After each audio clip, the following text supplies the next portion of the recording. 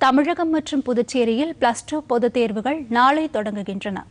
பள்ளி மாணவர்கள், தனித் தேர்வர்கள் என 8,35,525 பேர் இந்த தேர்வை எழுத உள்ளனர். இவர்களுக்கென தமிழகம் மற்றும் புதுச்சேரியில் 3,012 தேர்வு மையங்கள் அமைக்கப்பட்டுள்ளன. இந்த தேர்வுகள் இம்மாதம் 24ஆம் தேதி நிறைவு பெறும். அடுத்த மாதம் 24ஆம் தேதி முடிவுகள் வெளியாக உள்ளதாக தெரிவிக்கப்பட்டுள்ளது. பொதுத் தேர்வு கண்காணிப்பு பணிகளுக்காக மாவட்ட வாரியாக துறை இயக்குநர்கள் நியமிக்கப்பட்டுள்ளனர். மேலும் முறைகேடுகளை தடுக்கும் வகையில் 4000 பறக்கும் படைகள் அமைக்கப்பட்டுள்ளன. வினாத்தாள் கட்டுப்பாட்டு மையங்கள் 24 மணி நேரமும் கண்காணிக்கப்படுகின்றன.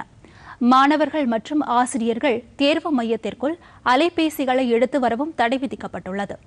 சென்னை புழல் சிறையில் அமைக்கப்பட்டுள்ள தேர்வு மையத்தில் தமிழகத்தில் உள்ள பல்வேறு சிறைகளைச் சேர்ந்த 62 சிறைவாசிகளும் +2 தேர்வை எழுத உள்ளனர்.